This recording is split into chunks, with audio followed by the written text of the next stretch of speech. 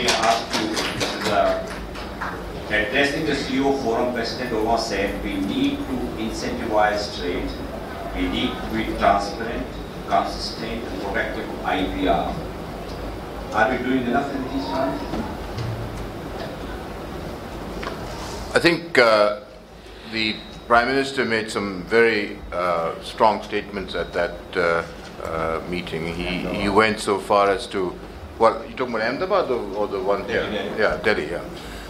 He went so far as to say that he was not just going to improve our standing in the ease of business index, but he was going to make us the easiest country to do business.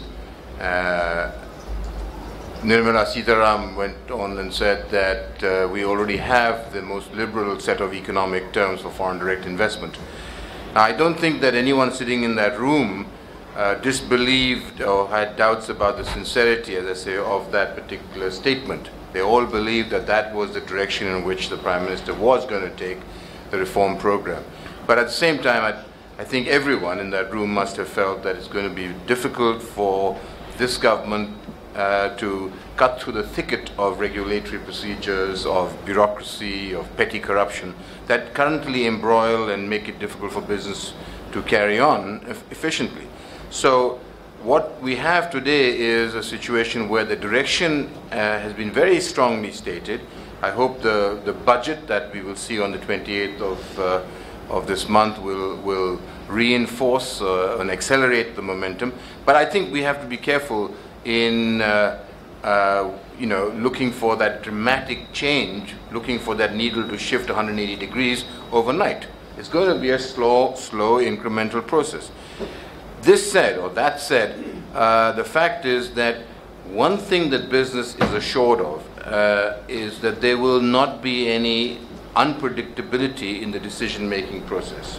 So issues like tax terrorism, or issues like shifts in the contract terms post facto, these are not going to happen.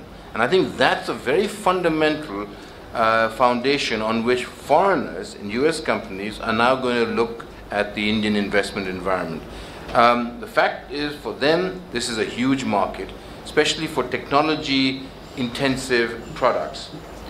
And they are going to be looking, as I said earlier, the companies are going to be looking to actually leverage this market potential. For India, of course, we are looking at the largest market in the world. So there is a huge scope for bilateral trade and investment. And yes, the bilateral investment treaty should be signed, and hopefully it will be signed as part of this momentum. But I guess all I say is that, look, let's not ask the question, when will we actually see that delivery?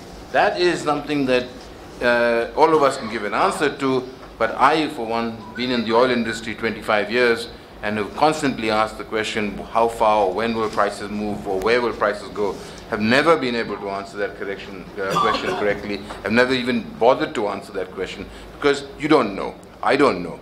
But I do know that what we have seen at this summit is a very clear statement of direction. And that statement, I think, is something that gives us all a great deal of optimism about the nature of the operating environment in India.